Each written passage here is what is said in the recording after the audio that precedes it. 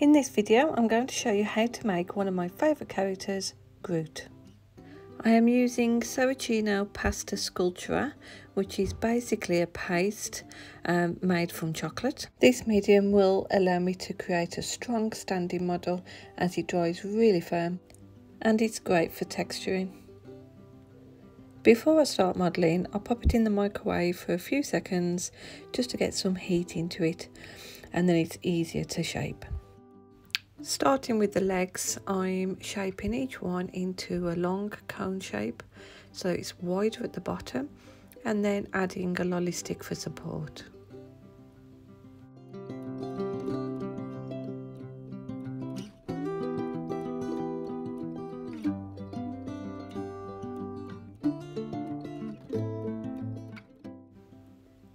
I'm cutting each leg at an angle so that it will sit neatly against the body.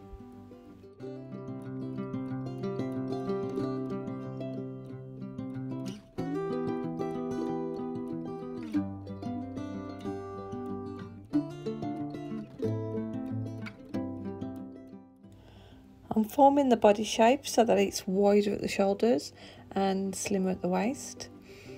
And then I'm just going to model the neck out of the body.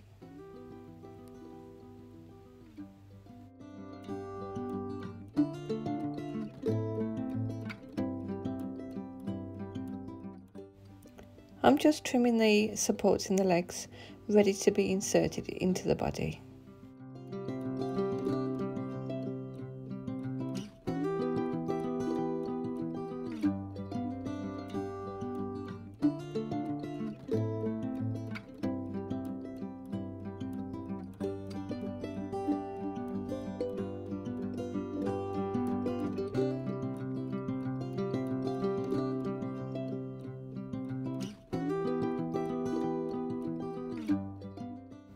Now that the legs are in place, I'm just going to fix them to the body by smoothing the joints and blending that chocolate together.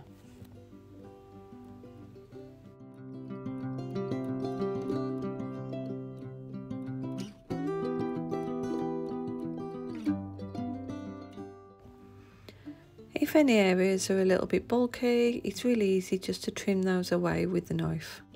And then you can just smooth over with your fingers. The heat from your fingers will smooth out any sharp edges or sharp lines.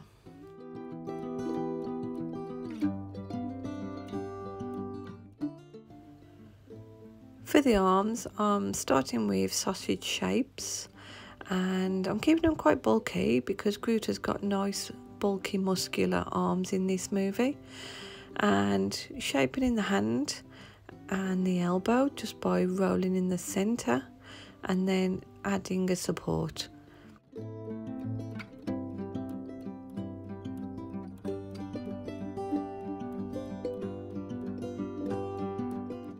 To make his hands, I'll first cut the thumb and then just move it out from the rest of the hand slightly and cut 3 cuts for the fingers.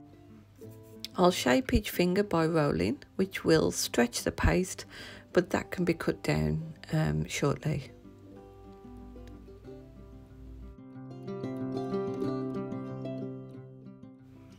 I'm just adding a little bit more shape using the Dresden tool.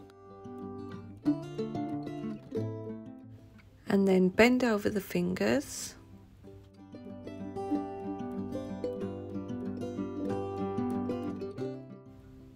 And then just tidy up the joins on the back of the hand.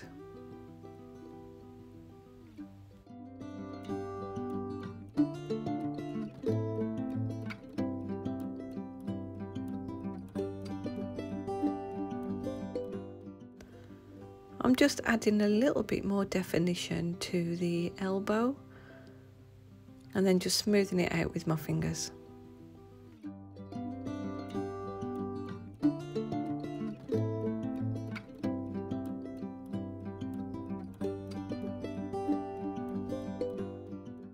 Once the arms are in place, I'm just smoothing and blending the joins just to make sure that they're nice and secure.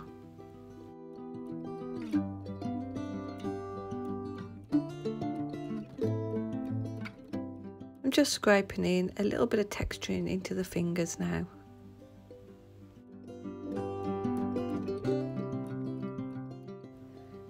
Groot's whole body is made up of bark, and it's quite a rustic looking bark. So I'm using a couple of techniques to create this. First of all, I'm using a short fur texture mat, which will give me the nice deep lines that I need. And then I'm cutting the paste into pieces, making sure that the edges are rough. Nothing should be perfect and neat. And then adding some extra texturing using the Dresden tool. And then I'll just add all these pieces to the whole surface of his body.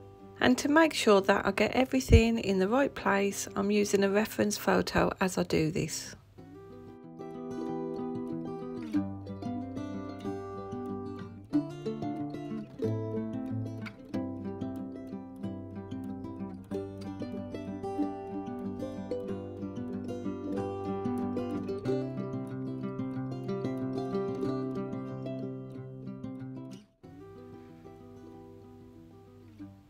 I'm just rolling out some thin strands of paste, and I'll place these in certain places around the body just to represent vines. It's okay if the vines are a bit thinner in places or they're a bit messy, because this will just add to the effect.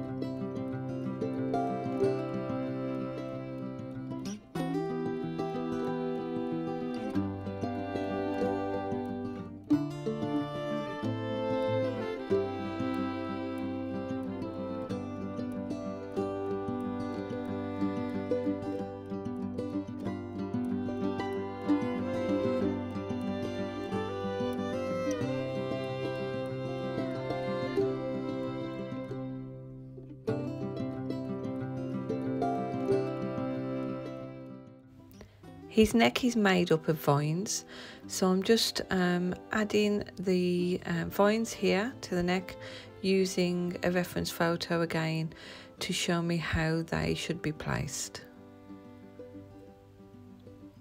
Once they're in place, I'm just going to use the Dresden tool to blend them into the neck a little bit more, just so that they don't snap off.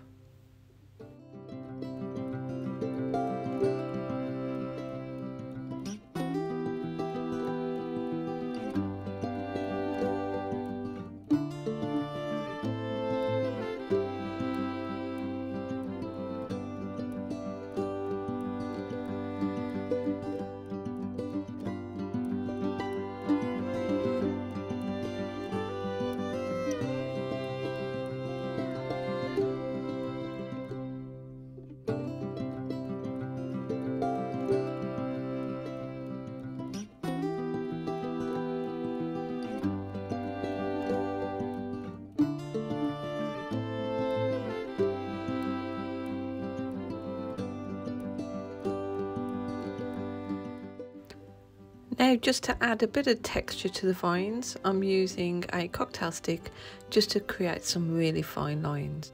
His chest is looking a little bit flat now that I've added the vines to the neck, so I'm adding some extra pieces onto his chest area to bulk him out a little.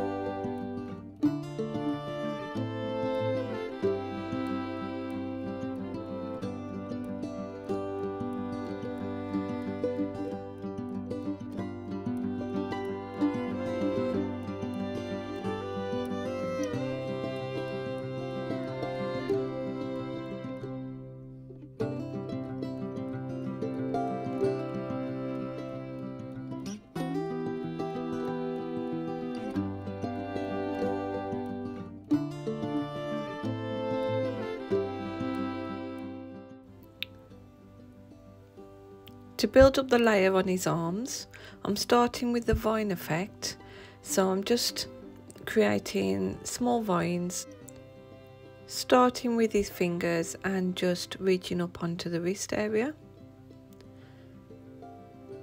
And then for the rest of the arm, I'm modelling sections of paste, so it's not like the body, you don't have to add pieces of flat bark. This time it's more rounded, so it looks a little bit more muscular, and then I'll add the texturing onto those pieces.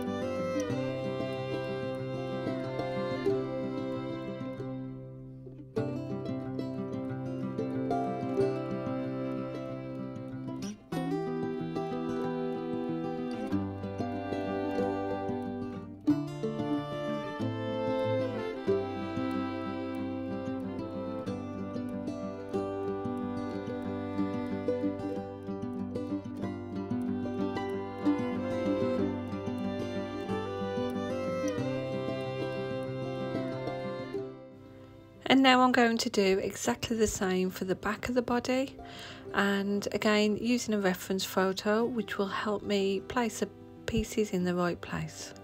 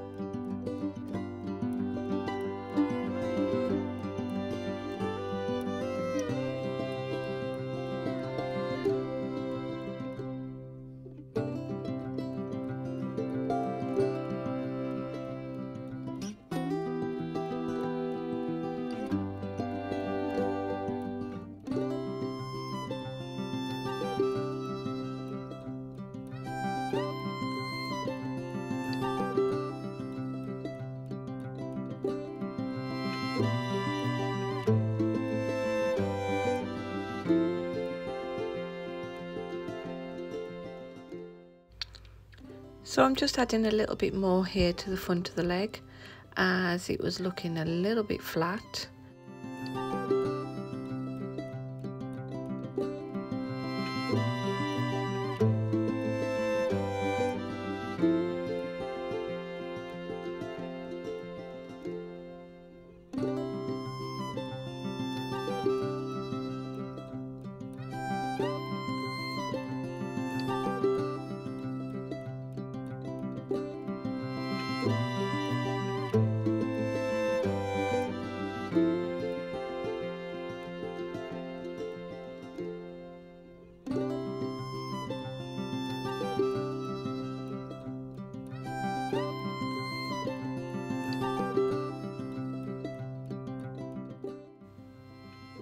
And now add in a few more vines just for finishing touches. And I just need to add a couple of more pieces of bark to the bottom of the legs, just to bulk it out a bit.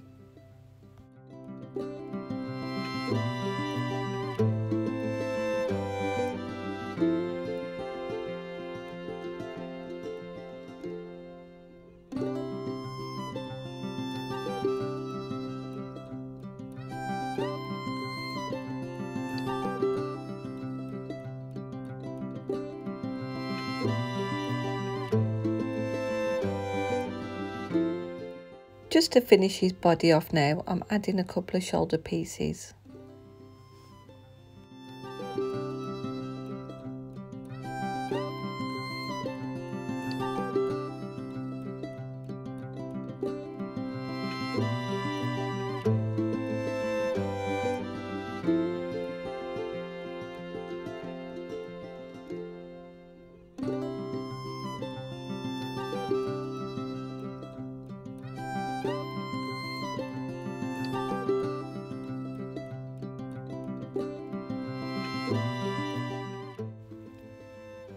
To make his head, I'm forming a ball of paste into an oval shape. So I'm just going to shape in his chin area and just smooth over the front of the face. I'll attach that with a small piece of cocktail stick.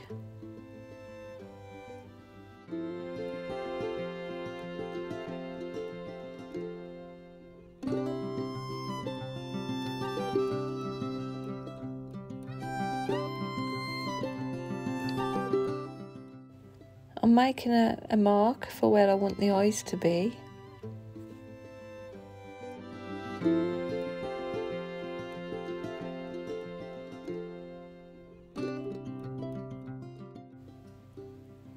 And then just pressing in with a ball tool to deepen the eye sockets. And I just keep smoothing the paste as I do this.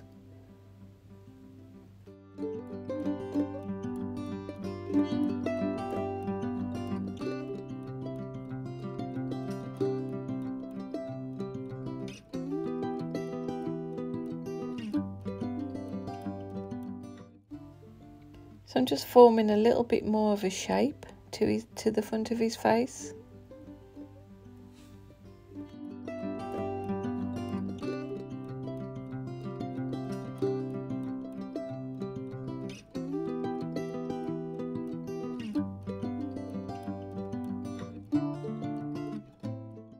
And shaping around the eyes a little bit more.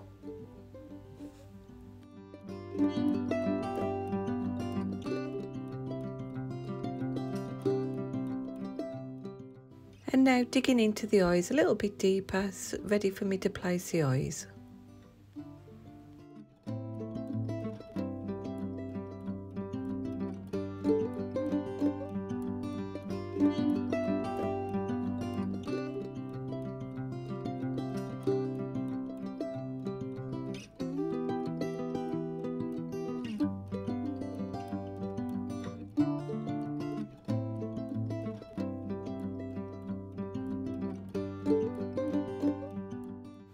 I'm now adding a rough texturing to the top of his head.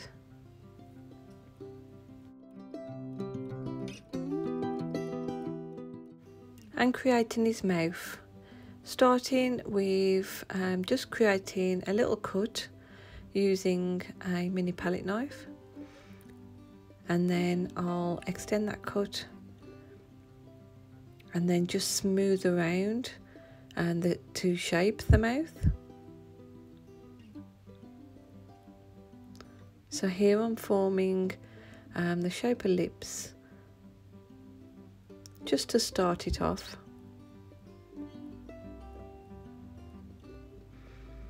And then shaping around underneath the mouth.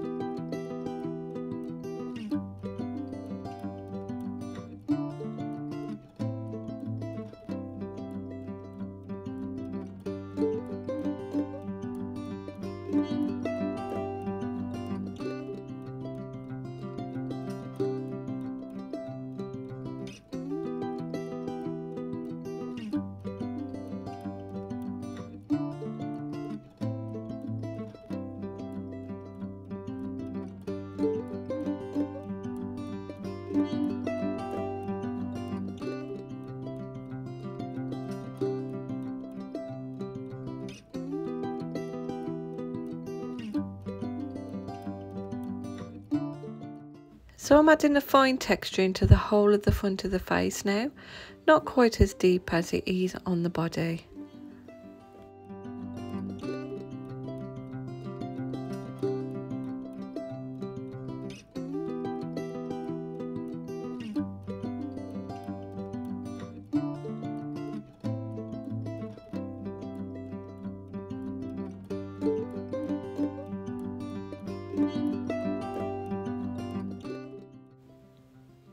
His chin is not quite wide enough, so I'm just adding a bit of paste to make that a bit thicker.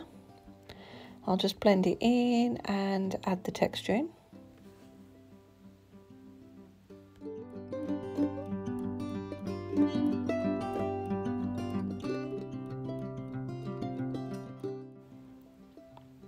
And just to finish off the top of his head, I'm adding a bit more paste, blending that in to the rest of the head, and then just cutting in some bark texture and cutting out some pieces so it looks nice and rustic.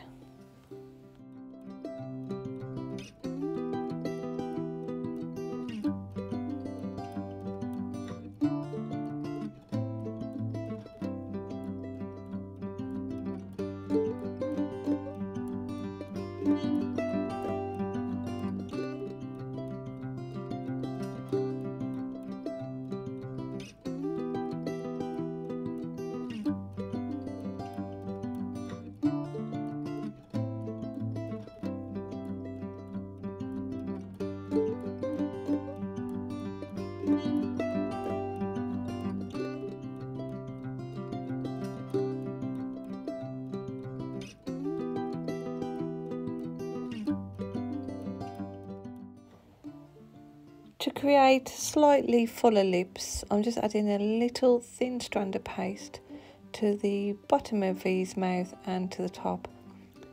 Just blending that in, adding a bit more shape, and then adding the texture in.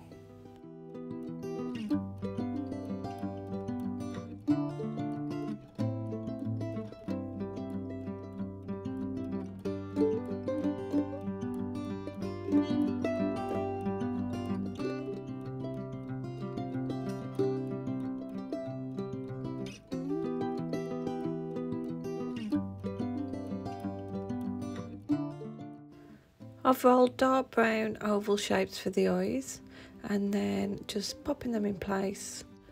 I'm going to add a thin strand of paste to the bottom and the top of the eye just to form eyelids, and then just blend those into the face.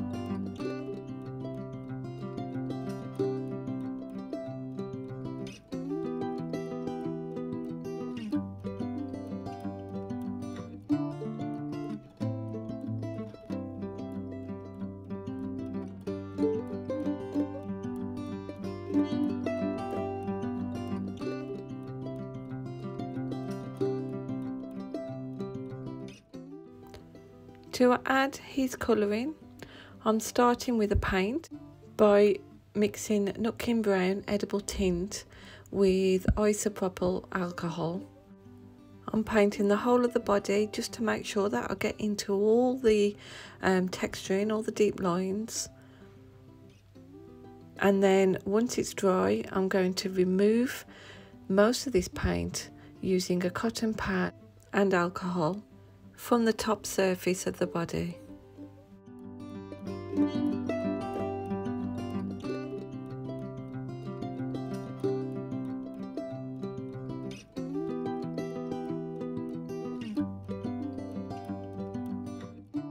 I'll then add cream tint into the brown to create this lighter tone and brush the whole surface of the body, taking care not to brush into the deep texture lines.